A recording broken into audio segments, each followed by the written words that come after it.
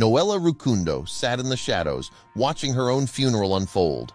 As the last mourner left, she stepped from her hiding place, confronting her husband, Balinga Kalala, who screamed in shock at the sight of her, his supposedly dead wife. Minutes later, the police arrived, and as they handcuffed him, Balinga's world crumbled. This marked a dramatic climax to a harrowing tale of betrayal, survival, and resilience. But hey, before we dive into the story, do yourself a favor and pause the video right now, go hit that like button, and let's see if we can make this video reach 1,000 likes. And if you haven't done so already, please subscribe to your favorite story channel. Also make sure to ring the notification bell so you never miss out on the latest and weirdest stories. Trust us, you won't want to miss what's coming your way. Now sit back, relax, and prepare to be amazed as we take you on an unforgettable ride. Don't forget to engage with us in the comments below. We love hearing from you. Without further ado, let's dive right in.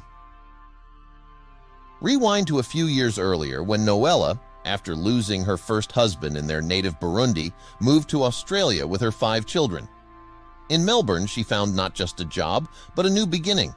It was here, at the resettlement agency where she worked, that she met Balinga Kalala, a translator and widower who shared a similar past.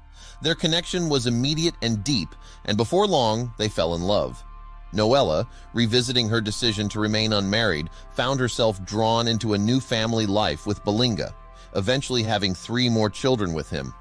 However, the marriage took a dark turn as Balinga's demeanor shifted from caring to controlling and eventually abusive. Despite the growing violence, Noella's love for Balinga saw her forgive him time and again until a trip back to Burundi tragically changed everything.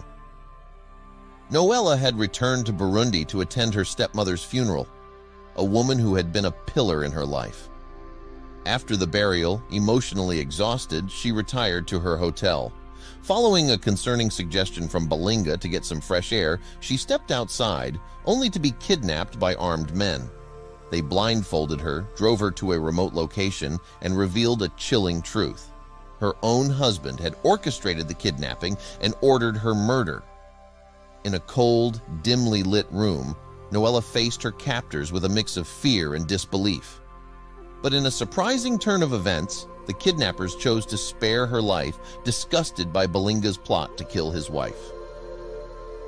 They released her 2 days later with evidence of Balinga's betrayal, bank receipts, and a memory card containing their damning conversations. Noella's return to Melbourne on the day of her supposed funeral was nothing short of cinematic. Confronting Balinga as he mourned her at the funeral he had arranged, she exposed his deception before the authorities took him away. His subsequent confession during a monitored phone call added to the evidence against him. In the trial that followed, the judge sentenced Balinga to 9 years in prison after he pleaded guilty, swayed by remorse and the evidence stacked against him. Noella, freed from the man who had vowed to love her but plotted to kill her, chose to move to another city with her children, focusing on healing and building a peaceful life away from the past that haunted her. As Noella put it, reflecting on her ordeal and her new lease on life, "God gave me a second chance to live, and I will use it to the best of my ability." This story of Noella Rukundo's harrowing escape from death, her confrontation with betrayal, and her pursuit of justice is not just inspiring but a stark reminder of the resilience of the human spirit.